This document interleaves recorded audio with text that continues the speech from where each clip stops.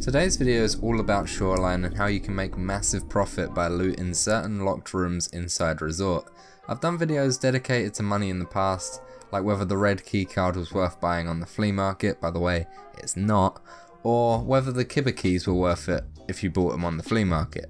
So now I'll be showing you certain keys that I recommend purchasing to make massive bank and easy profit.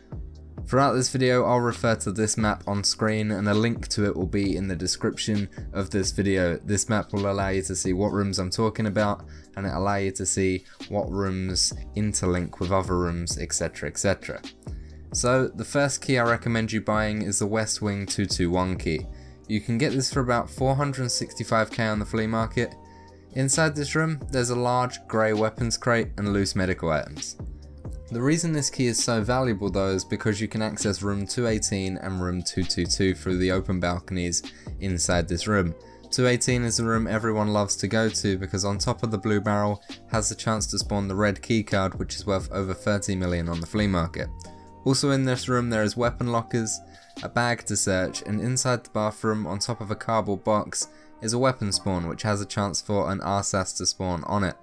Going through the balconies to room 222, it has a chance to spawn a weapon on the bed, a medical bag and a duffel bag are both in there, and if you're heading out onto the balcony again, make sure you check in the right corner of the balcony because there is an M4 spawn there as well.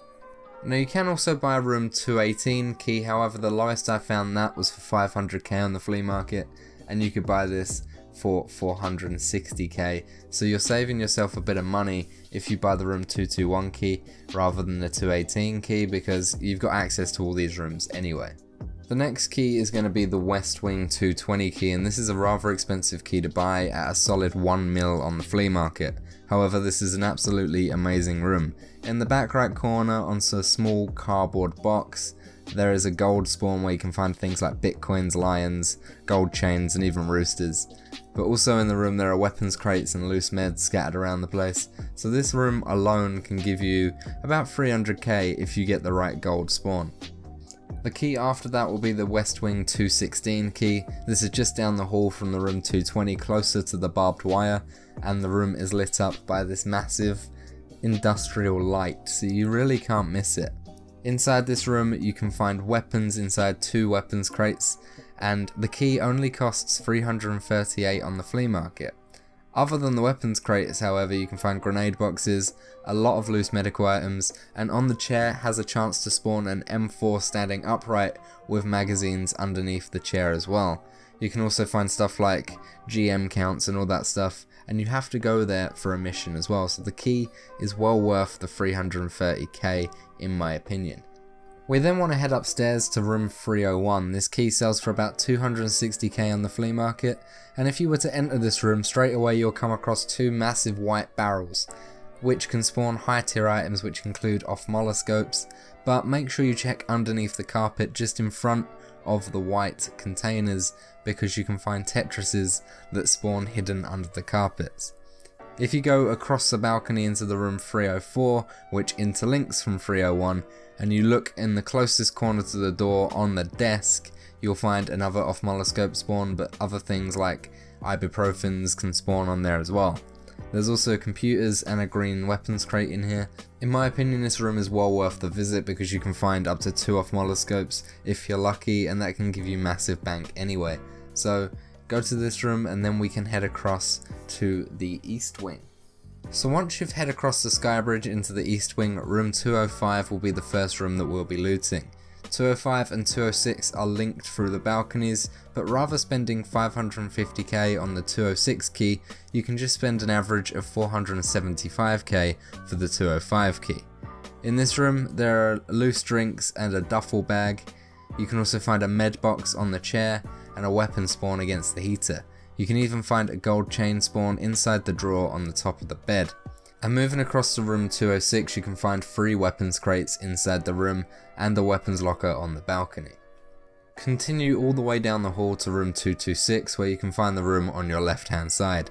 This room is once again connected to another room which is the 222 room, which is also a very popular room to go to. It seems to be once again cheaper to buy the 226 key for only 444k rather than 500k for the 222 key. Inside 226 you can find a sniper spawn on the bed, a grey weapons crate, and you can find high tier medical items and ophthalmoscopes on the cupboard behind the door. Moving out onto the balcony you can find a weapons locker, and if you continue into the room 222 you'll see another grey weapons crate.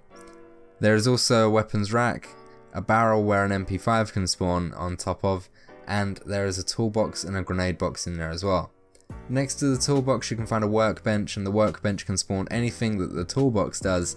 However, you can also find computer parts there too, including graphics cards. If you look directly behind you in the bathroom doorway, there is an open cardboard box, and that has a gold spawn inside where you can find bitcoins and lions there regularly. And finally, once we've looted room 222 and 226, you make your way upstairs to room 310, and this is the more commonly known room for high tier loot. The key only goes for 150k on the flea market at the time of this recording, and inside you can find 2 duffel bags, which seem to have a higher chance of finding better items inside, like paracords. I've found a lot of paracords which go for 50k on the flea market. You can also see 2 tables inside this room which all have rare gold item spawns like bitcoins, gold chains, lions, roosters and all that fun jazz. This room alone can make you a very heavy profit. If you decide to purchase all these keys on the flea market you could be spending just under 3.2 million. However, one successful raid can give you about 700k on average. The key for a successful raid is finding low pop servers, and for this I use eftstats.us, and the link for this website will be in the description, but this website is absolutely amazing because it shows servers in different regions in order of their popularity. It also shows you how many live players are in each region.